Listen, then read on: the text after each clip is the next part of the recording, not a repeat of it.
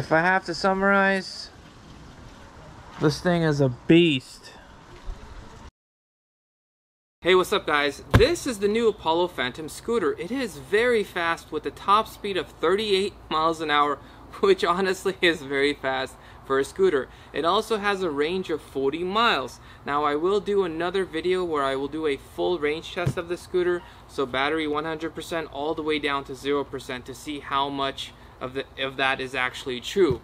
So if you guys haven't already, smash that subscribe button and hit the bell for the notification so you guys know when that video comes out.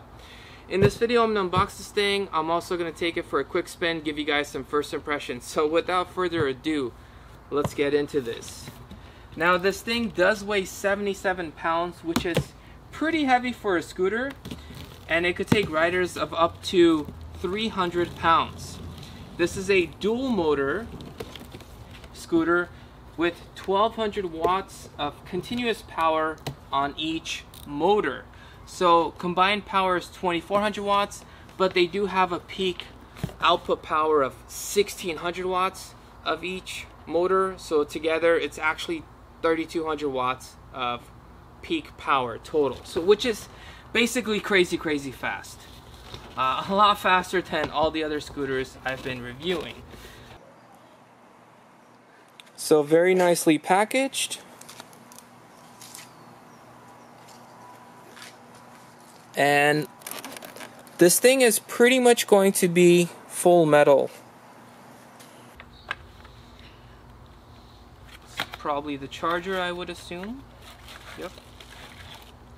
So this thing can actually take 2 chargers at a time to charge even faster. It does come with 1 charger, so if you do want the other one, that does cost extra. I'll put product links down below as well. So this one is 100 to 240 volts, so it could pretty much work in pretty much everywhere, many places. Okay, so that's the power adapter. You do get a power brick with that and its own plug. So I'll put that to the side. And this is the power cord, just one of those regular ones that plugs into the power brick. Get an Allen wrench set. Zoomed in, different sizes. You do also have the screwdriver, the Phillips, the flathead, and this square one. And you even have some other pieces here as well. So you have some sockets and stuff, and kind of a wrench.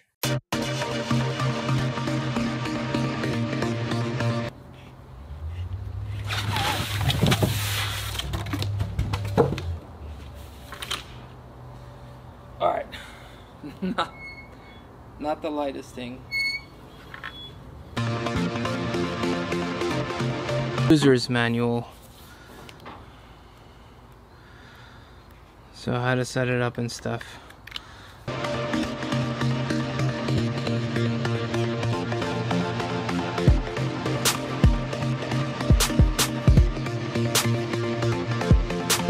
I unscrewed these 2 Allen wrenches to take out the light, and then behind this there are 4 of these screws, so 2 here and 2 right here.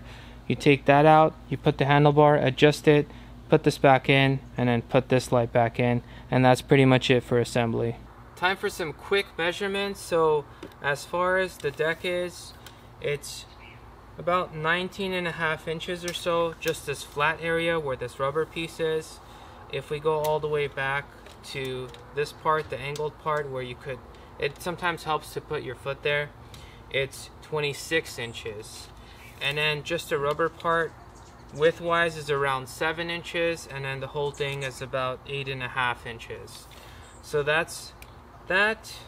The overall scooter is right around 50 inches or so, and the height is around, let's go to the handlebar. Well, let me put this straight.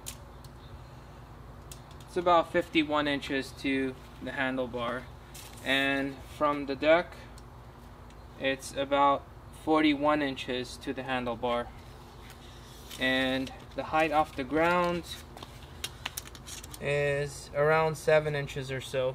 Alright, let's do a quick intro to the instrument cluster. So you have 2 keys, whether you put it in this way and it just clicks once, or if you put it in this way, both ways work, which is nice. Once it clicks in, you hit the M button, it turns on the scooter. And let's start with the brakes. So these are your brakes, this is your throttle. Then if you hit this M button, it changes this, so the trip is set to 0. It does have 1 kilometer on it. I'm assuming that was for testing to make sure the scooter works. It comes almost fully charged with the battery, which is nice. You could ride it right away if you want to. This is your voltage, 53.9 volts, and this is how much range is remaining. So 54 kilometers remaining for your battery to finish. And again, it's not fully charged, so I will fully charge it. And then you basically have your time, goes to trip, and then goes through that again. So these are your modes. You're already in 1, goes to 2 and 3, which I believe is for your riding speed, so 3 being the fastest. And then going to this side, we have our lights, which you get a little indicator here, and then you have 1 light in the front right here, and then 2 on the bottom, and 1 in the back, a red light. And then you have your signal here, which shows up here, which is nice, and then a signal here, which shows up here. So you have an amber light on the back bottom of the scooter, which it shows you. And then you have your sport mode. So this is the sport mode. You see the little sport sign there. This is your bell. And that's pretty much it as far as instrument cluster. This is for folding your scooter if you want to carry it. It is a tad bit on the heavier side at 77 pounds, and the folding mechanism is down there. For the latching mechanism, there are 3 protections. First, it's this plastic piece that you just slide. So just slides to the right. Then you pull out this pin, and then finally you push this down, and this thing pops out, which lets you fold it. Now with the other latching mechanism up on the top of the handlebar, so when this comes down, you just attach it like that and you're done, and then you can carry the scooter.